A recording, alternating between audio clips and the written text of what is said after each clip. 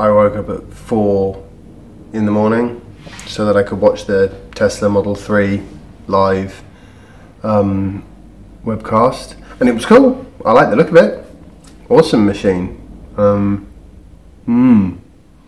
have to get my wife one day, but that does mean I'm really knackered, so I apologise for that. But I did manage to have a good flight this morning. Quite an interesting one. More on that in a minute. Did have a couple of interesting things turn up in the post today, which is quite cool. One is this. My second battery. Fantastic. And the other thing is this little gizmo. This is basically an egg timer. But it's got a tripod screw at the bottom and the male thread for a camera mounts at the top for time lapses, so you get those sort of sweeping shots. Haven't yet found something cool to actually try it out with yet. I have to think about that. Assuming I haven't fallen asleep before I get to actually make this video, of course. I'm getting an early night tonight. Oh, I have been living on coffee today, even more than normal. I mean, normally I have quite a lot of coffee, but I've had lots of coffee today.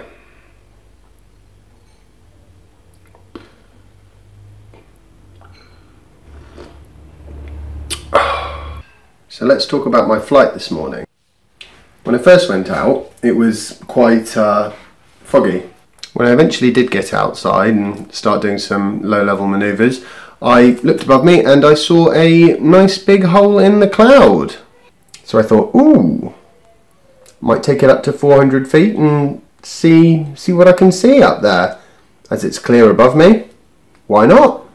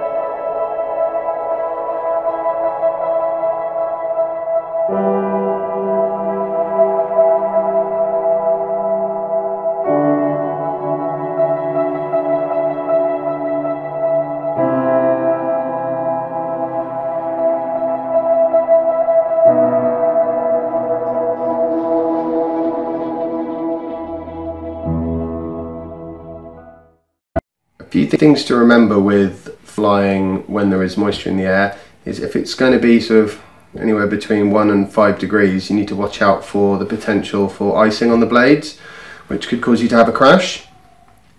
and also you need to make sure you can see it, so don't go flying through a cloud. And besides, there's a lot of moisture in clouds. You don't want to fly through cloud. Well, I hope you enjoyed that. Don't forget to subscribe and hit the like button. More videos coming, flying tips. Try and do those tomorrow or the next day. That'll probably be quite fun. I'm looking forward to doing that one. So stay tuned for more videos, and thanks for watching. Bye.